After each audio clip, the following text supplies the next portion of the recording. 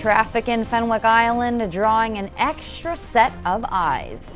Good evening. I'm Madeline Overturf. Welcome to our News at 5. We begin tonight with Fenwick Island's Business Committee discussing possible parking changes. Some stores in town are busy at night, leaving little to no free parking spaces outside certain businesses. And so some employees and paying customers only have one option for parking: metered spaces.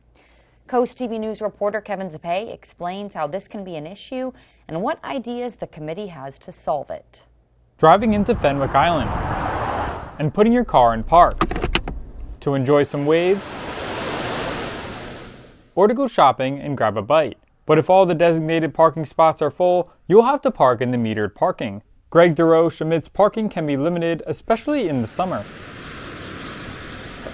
The parking on the east side of Bunning Avenue, during the season, there's usually lots of cars in this area. With some businesses having an influx of people come during the night, it's not uncommon to see lots full, which is why Fenwick Island's Business Committee is discussing possible changes to ensure all parking spaces are utilized. Kurt Zanalotti, who's the head of the Fenwick Island Business Committee, explains what changes might be coming.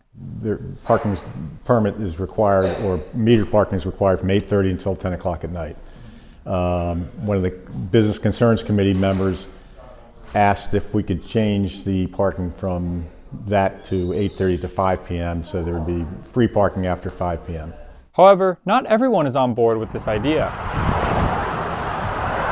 Fenwick Island Mayor Natalie Magdeburger explains how metered parking during those times bring in revenue, which helps cover the cost of their parking inspector, who makes sure everyone in Fenwick is parked correctly. Although the mayor doesn't agree with these changes, she's open to possibly having 1 or 2 days of free parking between 5 and 10 p.m. While the committee and council members are still discussing what changes people may be seeing next summer, DeRoche has faith in whatever they decide. I got a lot of confidence in this town council and in our leadership.